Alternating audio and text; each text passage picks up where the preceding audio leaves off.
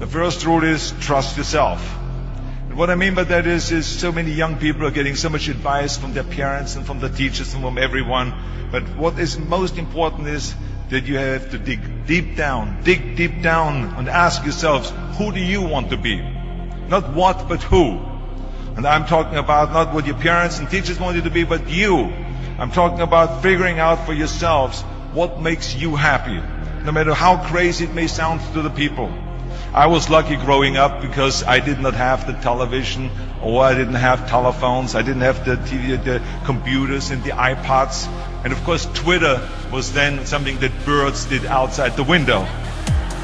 But I didn't have all the distractions and all this. I spent a lot of time by myself so I could figure out and listen to what is inside my heart and inside my head.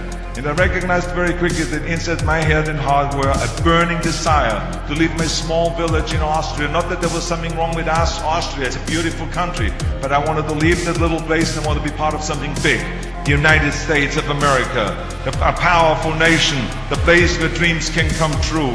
I knew when I come over here I can realize my dreams. And I decided that the best way for me to come to America was to become a bodybuilding champion, because I knew that was my ticket.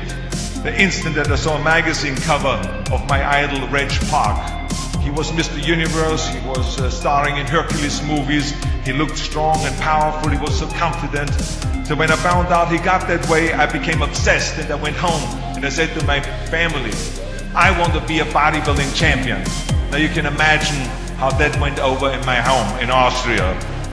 My parents, they couldn't believe it. They would have been just happy if I would have become a police officer like my father, or married someone like Heidi, who had a bunch of kids and ran around like the Van Trapp family in Sound of Music. That's what my family had in mind for me, but something else burned inside me. Something burned inside me. I wanted to be different. I was determined to be unique. I was driven to think big and to dream big. Everyone else thought that I was crazy. My friend said, if you want to be a champion in a sport, why don't you go and become a bicycle champion or a skiing champion or a soccer champion? Those are the Austrian sports. But I didn't care. I wanted to be a bodybuilding champion and use that to come to America and use that to go into the movies and make millions of dollars. So this is rule number one. I wanted to become a champion. I was on a mission.